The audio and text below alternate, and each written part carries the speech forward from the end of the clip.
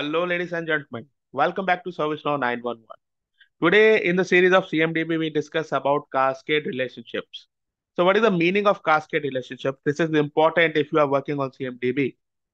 There is a parent and there is a child, right? You know what is a parent-child relationship? If you don't know, you can check out the other videos in my channel.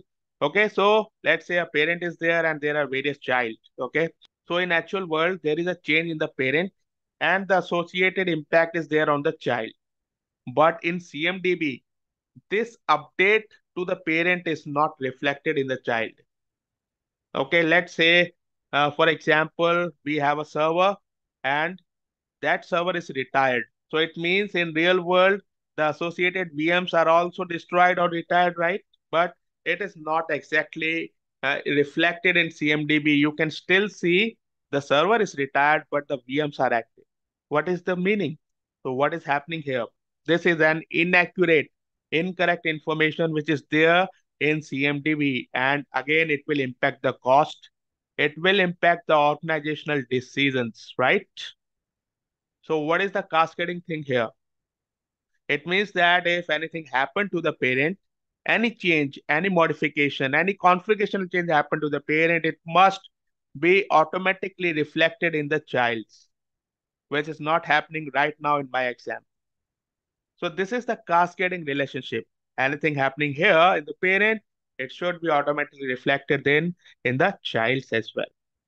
Because if it is not happening by any mean, it means the whole concept of CMDB is, worthless. Because the CMDB is not providing you the blueprint of organizational structure. It is not updating the attribute of the child according to the parents.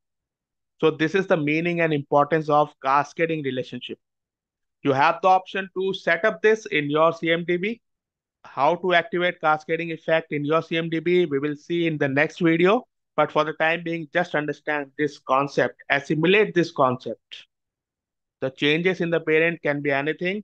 It can be a configurational change. It can be a life change. It means it is retired or it is, getting destroyed, something like that. Anything which is impacting, which is changing in the parent, it must be reflected in the child as well. So I hope you understand what is the meaning of it. If you have still any question, let me know in the comment section. I am providing you this valuable content, so subscribe to it and wait for the next video. Thank you.